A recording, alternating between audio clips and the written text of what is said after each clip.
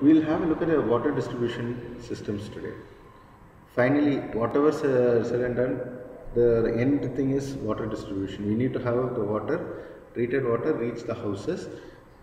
Again, it's all known things.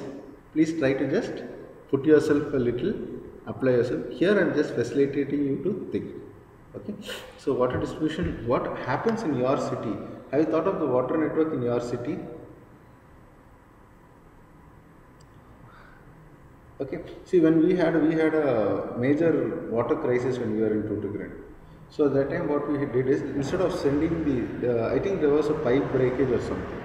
So what we had to do, we had to go straight to the reservoir and then take. Reservoir in this case is the big overhead tanks which you have.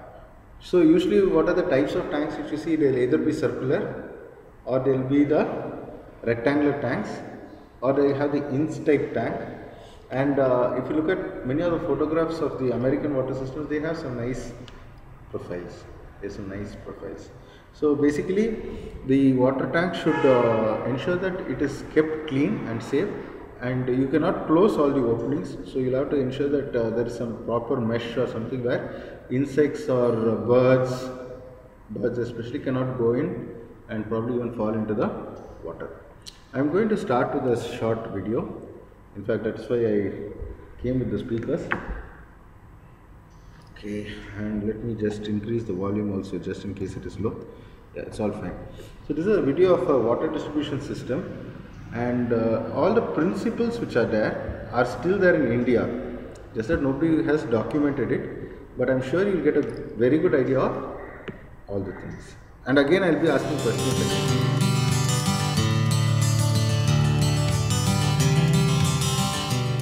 Once ready, the water moves from the treatment plant to our homes, but the story doesn't end there. Drinking water is carried through large pipes into the water main system for distribution. Water service mains and service lines are buried at least 4 feet underground to prevent the water from freezing. Once water is in the water mains, it is delivered to all parts of the service area through underground pipes. Service areas include businesses, industries, commercial and residential customers within the city of Dayton, and to many customers in the surrounding suburbs. Distribution mains are under every street, making drinking water available to all. Water flow is controlled throughout the system with water main line valves. These valves allow water to be shut off from the rest of the system when an emergency situation arises. Water moves from the water mains into water service lines. The city installs a water tap that connects the water service line from the water main to the property line where a curb stop is installed. A licensed plumber then installs the water service from the curb stop into the house or building. The city is responsible for the installation and maintenance of the water distribution system and water services to the curb stop. Water customers receive water through the service lines into their homes through their own internal plumbing systems. A home's internal plumbing is connected to the service line at the curb stop. The homeowner is responsible for maintaining the water service line from the curb stop into the home. Water flows from the curb stop through the water meter of the home or business. A typical meter for a home is located outside or in the basement. The meter allows water department employees to read the exact amount of water used. This official reading must occur once every 12 months. Fire hydrants are also a part of the distribution system.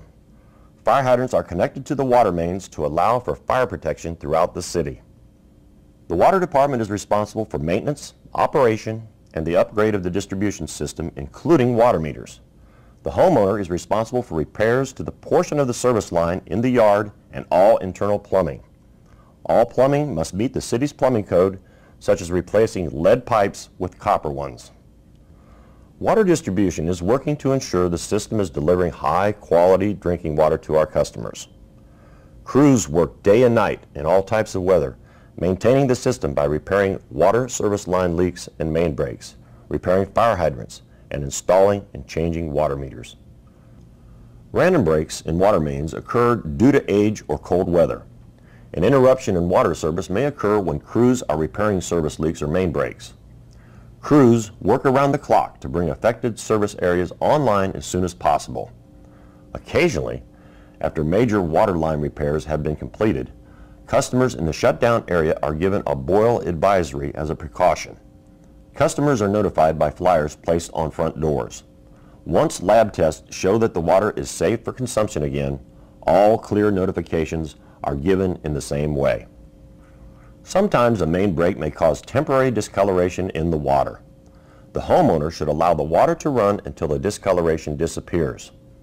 During the time the water is discolored, doing laundry should be avoided. Water distribution relies on customers to help monitor the system for leaks and breaks. If you see water bubbling up in the middle of the street or in a yard, please report this situation immediately to the water department at 333-4905. Dispatch personnel also can be contacted to report water meter problems, water pressure problems, and when emergency water shutoff is necessary due to broken pipes.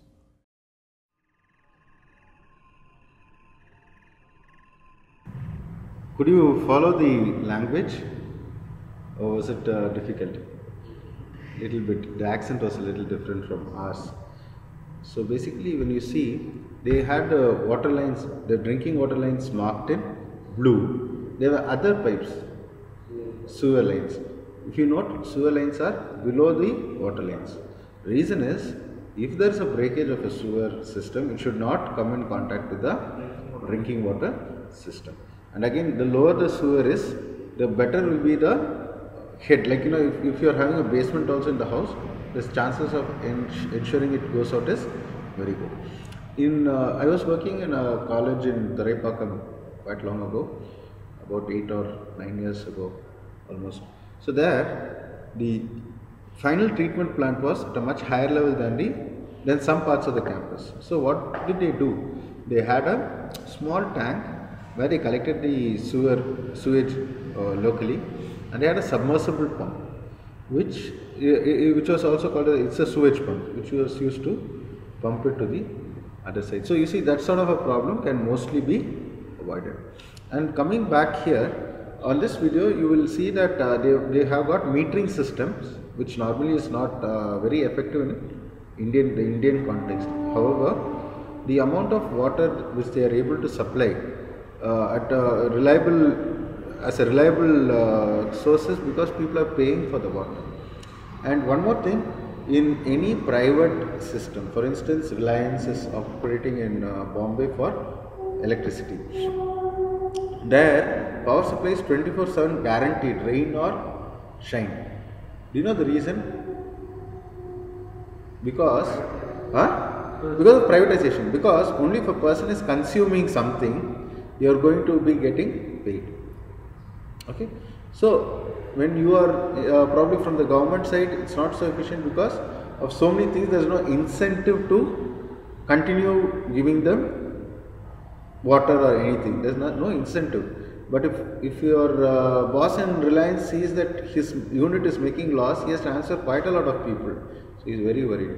So if suppose we are able to actually bring in that sort of efficiency with a social outlook, because I know whatever said and done, any private player at one point of time he'll have to look at profits, because he depends on his shareholders. Shareholders want only profit. So if suppose shareholders are not preferring him, he's in trouble. Okay. So this is something which we can think about. So how are we going to make our water system more efficient? See, even there they are breaking the road and everything. Even here we are doing the same thing. We are not doing anything different. But what the problem is, we are doing things differently.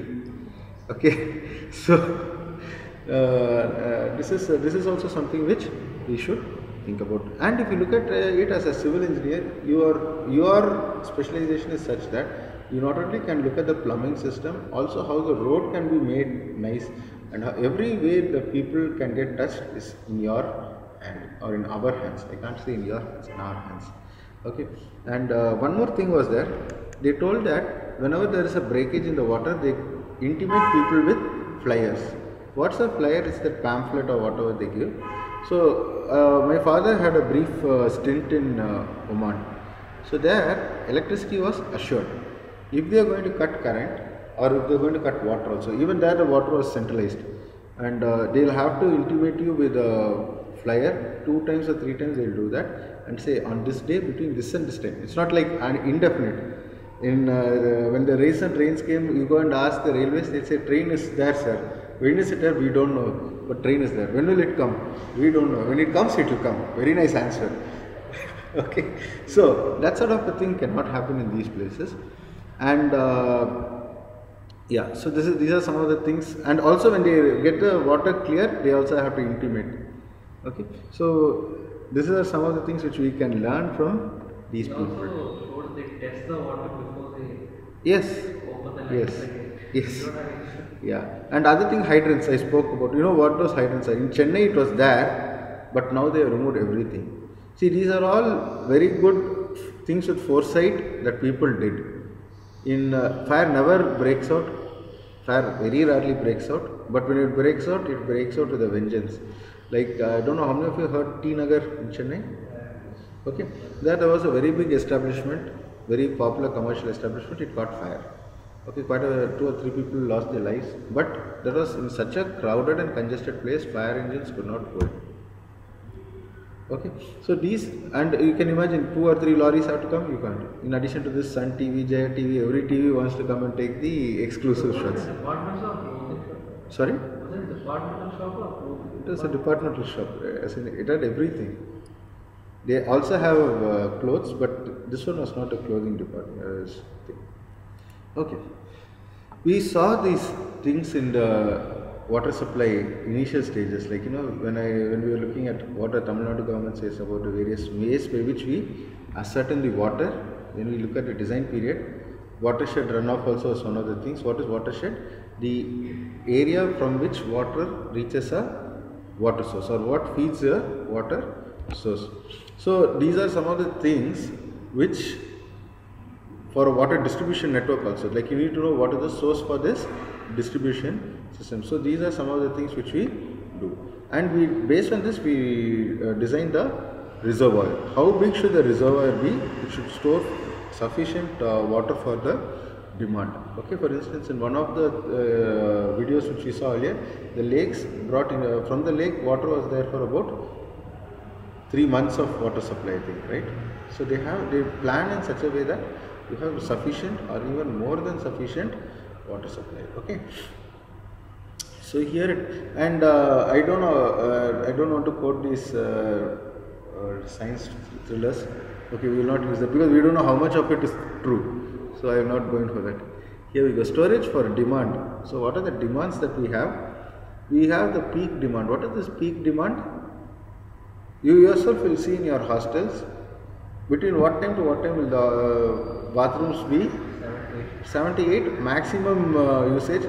And I don't know, when we were all in hostel, people never used to bother closing the tap. So tap will be open really, like full, and people will just be using water like anything. But that also happens everywhere in the house. So morning time and probably sometime in the evening, you will have more demand than other times. So it should meet the peak demand. Then there is this fire requirement which we didn't calculate at all, but most of the developed countries will specifically require that this amount of water is always available. So then there is land use. Okay.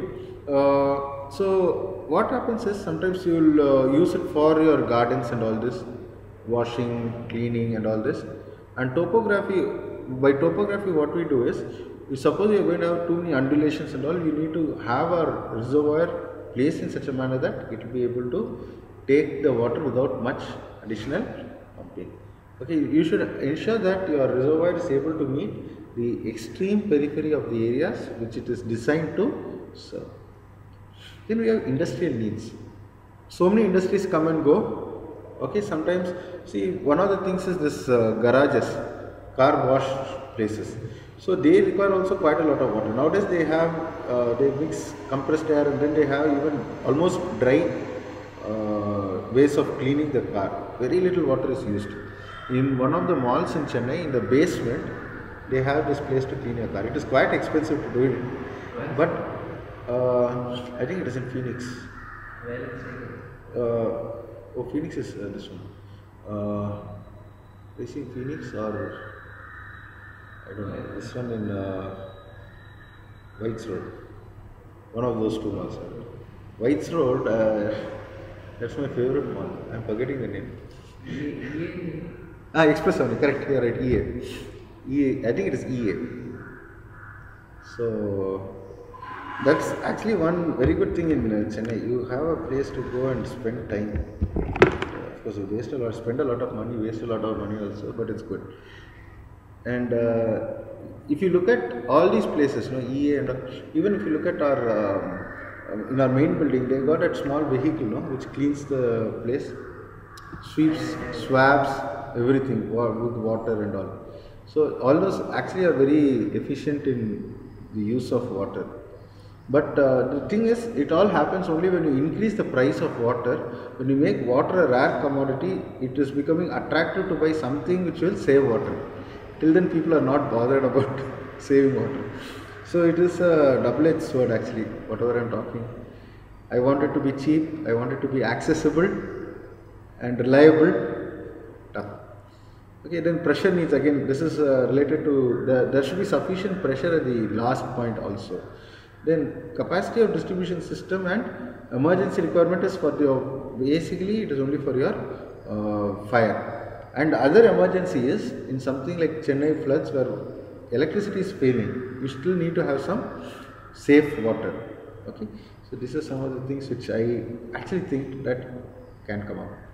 And of course, cost of distribution. What would be the principal cost in distribution? If you are going to have very small pipes, automatically your cost is going to be lesser, but your carrying capacity is also that much lesser. So probably you will be spending more money laying another pipe, but initial stage, what is your fund? With that only you can work. Then there is also the type of pumping which you use. Suppose you are getting diesel very cheaply, you might prefer to just run the entire system with diesel or electricity if it is required, or what you do comes into the cost of construction. So here I got my second assignment which I already put up on the Moodle site. So yeah, so pumps, and I am giving you till 14th of December. I am sure that it is more than enough. And when I say digital assignment, don't blindly copy paste. Try to do a little, show a little uniqueness. Okay, in fact, for these assignments, you can take photos and all that and also put it in your assignment.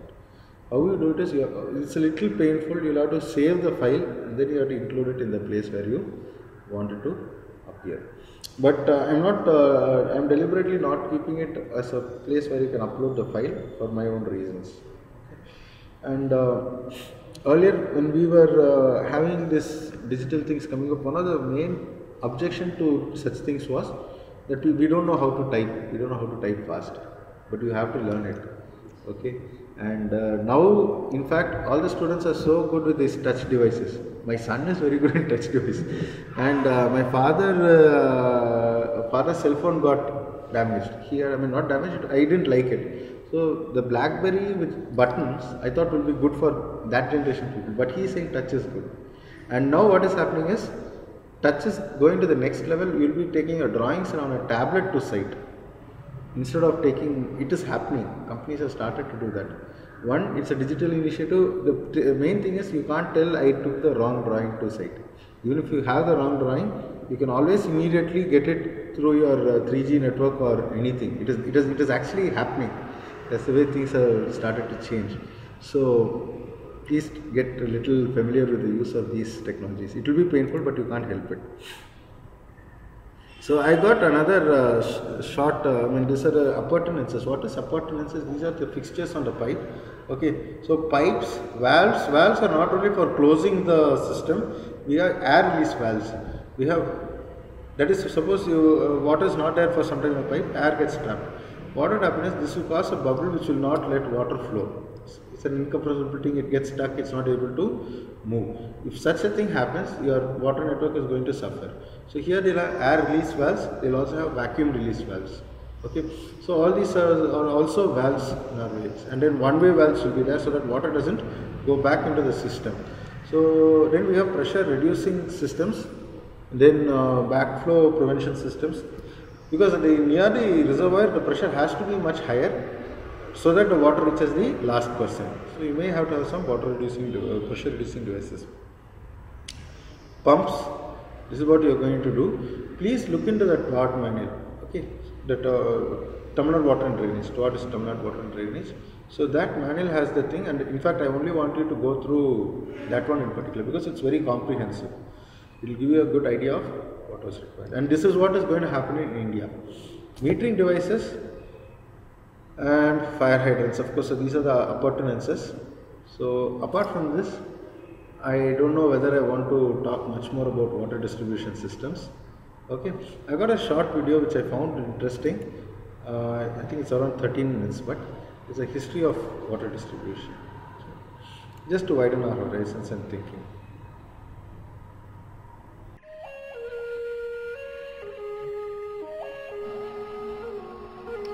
Water. It's an underrated convenience of the Western world that one can turn on a tap and receive clean, pure water at adequate pressure. Drinking, cleaning, washing, cooking. Water use is a critical part of our daily life and comes delivered through an expansive distribution system. Throughout much of human history, however, this convenience has not always been available. It took a large number of incremental advances in science and technology to engineer water distribution systems to be as reliable and inexpensive as they are today. I've always been interested in water distribution systems. Coming from a farm in the southwest of Australia, our family had to collect and store our own water for personal use as well as irrigation. This short presentation aims to provide a brief engineering history of water distribution systems, an overview of the current circumstances of distribution systems and the directions for the future, whilst providing this in a West Australian context. One of the first engineering problems humans faced was the supply of water for domestic use and the irrigation of crops. Urban lifestyles can only be retained with abundant water, as is clear from every successful civilization in history which has invested in the construction and maintenance of water distribution systems. The earliest recognised contribution in fluid mechanics theory was made by Greek mathematician Archimedes. He formulated and applied the buoyancy principle to determine the gold content of the crown of King Hiero. The Romans are perhaps the most well-known contributors to early engineering of water distribution systems. They built great aqueducts, bringing water and healthy lifestyle into the biggest cities of the times. Key components to well-designed aqueducts include the use of the correct gradient, not too steep, not too shallow. A good steady gradient of between 1/50 and 1/1000, depending on the distance the water had to travel, was used to promote constant and laminar flow. The aqueducts crossed valleys on their way to Rome.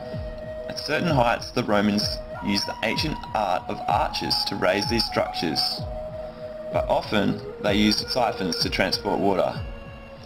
Inverted siphons had a header tank on one end of the span and a receiving tank at a lower height. The water would thus siphon through due to the pressure difference. This method was favoured since it kept water clean and safe from potential enemies. The development of water distribution systems was somewhat stifled during the Middle Ages, but began moving forward again during the Renaissance period. In the 13th century, a 5.5 kilometre lead pipeline was installed in the United Kingdom to convey water into London. By the mid-1700s, London had more than 50 kilometres of water mains that had been constructed out of a mixture of wood, cast iron and lead pipelines. During the 1800s, cast iron pipe gradually replaced wooden pipe. In the early 1700s, Henry de Pitot showed that the velocity of a fluid is proportional to the square root of the head. Investigators realised that it took energy to move fluids, but Antoine Chézy was the first to extend this idea to show that head loss in a fluid is proportional to the velocity squared. All subsequent head loss equations in turbulent flow are related to his work. By 1840, an analytical equation for predicting head loss in laminar flow was developed. This work and Chezy's equation were extended to a more general formula by Julius Weisbach and Henry Darcy in 1845.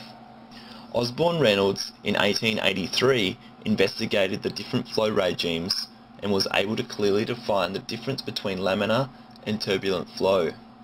He also identified the dimensionless number, which is used to characterize the different types of flow. Although the Darcy-Weisbach equation could be used to determine head loss in pipes, determining the friction factor proved difficult. Ludwig Prandtl and his associates von Karman, Nicodasi, Blasius, and Stanton determined that it was the nature of the boundary layer between the fluid and solid phases that determines the drag, also known as the head loss. Nicodasi developed the famous experiments in which uniform sand grains were glued to the inside of pipes and head loss was then measured for various velocities.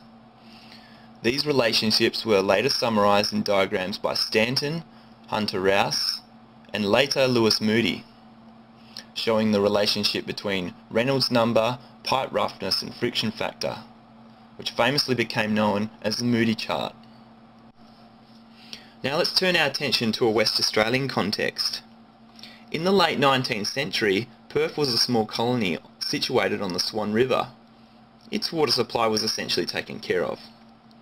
However, as gold mining exploded in Coolgardie, limited water supply in Western Australia's hot interior threatened to separate the goldfields from the Perth colony. Premier John Forrest employed Irish-born Australian C.Y. O'Connor to manage and implement a plan that would engineer WA's baptism of fire and lead eventually to federation. I went to Mundaring Weir in the Helena Valley east of Perth to see where C.Y. O'Connor's dream of the Coolgardie pipeline truly began. O'Connor devised the ingenious yet controversial scheme to transport water from a dam outside of Perth in the Darling Ranges to almost 560 kilometres eastwards to the desert goldfields and Coolgardie. The water scheme comprised of 8 pipelines, joined together by a series of adjoining pumping stations to push the water uphill all the way to the goldfields. His grand design was ambitious and expensive, and led to a deluge of criticism from those who opposed the design and the government. At that time, no other water pipeline of this scale had ever been built before. Here at Mundaring Weir, at pump station number 1, the water is initially pumped up over the ranges. Losing pressure, a second pump station is needed. Third and a fourth, covering the water, covering the distance across between the ranges and Coolgardie. Finally at Gilgate, pump station number 7, pumps water over to Coolgardie, where it fills the reservoir at Mount Charlotte. We're now in the Helena Valley, in the basin beneath Mundaring Weir. The dam itself has been extended in height within the last century, but this is where it all began. Now let's turn our attention to pumping station number 1 and how it worked. Notice the very tall tower on pump station number 1. This is the exhaust for the furnaces that burn inside that heat the water. The height of the tower creates a greater pressure difference and sucks in more oxygen per unit time, which leads to a greater reaction temperature and hence greater energy being imparted upon the water and a greater heat and greater steam generated. Furnaces drove steam into 3 steam-powered engines within the pumping station, which were of a revolutionary design for their time. They had 2 high-pressure engine cylinders each of 40 centimetres diameter, 2 intermediate pressure cylinders of 64 centimetres diameter, and then 2 low-pressure cylinders of 117 centimetres diameter, which had a vacuum pump on the other side of the piston in order to generate a maximum capacity of 12.7 thousand cubic metres of water a day. The revolutionary pumping system employed by O'Connor was just one of the calculated risks he took during the project. He also used a new locking bar pipe system. He used thinner steel, which caused less friction and resulted in fewer leaks than existing riveted steel pipes. These risks, combined with the perceived overall foolhardiness of the project, put enormous stress on O'Connor, who, on the 10th of March in 1902, took his own life, shooting himself on a beach south of Fremantle. O'Connor's project, commissioned in 1896, was completed 1 year after his death in 1903. He leaves an inspiring legacy in Western Australia's history.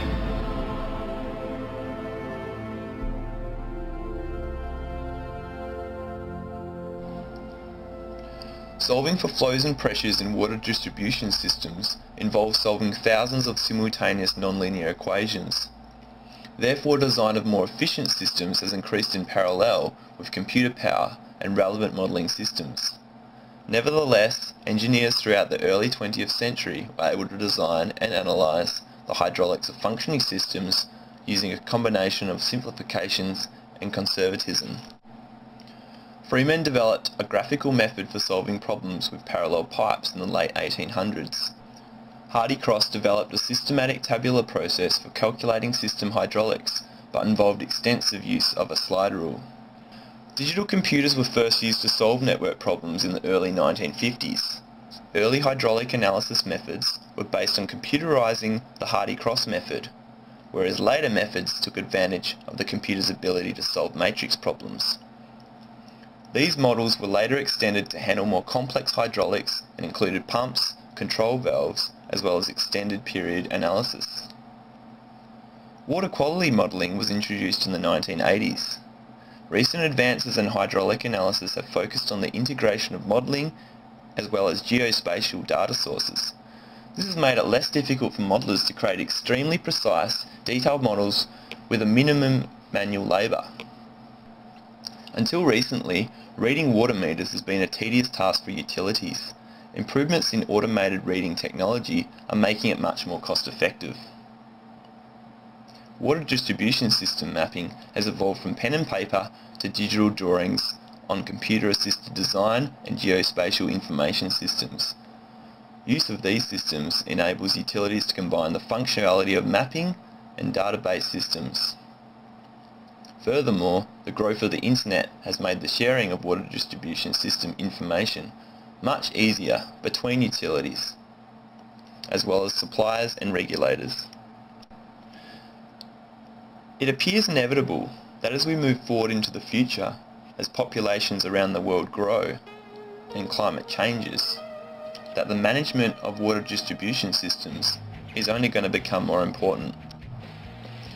Future trends for water distribution systems, as identified within the literature, include a better understanding of water quality transformations in pipes, a greater emphasis on energy efficiency as energy prices continue to rise, incorporation of water security considerations into all design and operating decisions. Asset management will become more widely incorporated into decision making. This is going to require better sharing of information. There will be a wider use of automated meter reading, and there will be a greater emphasis on rehabilitation and maintenance of existing water distribution infrastructure, as opposed to new construction. Thank you for listening to my presentation on water distribution systems. Remember that we can all have an effect into the future by being water wise. Thank you, and goodbye.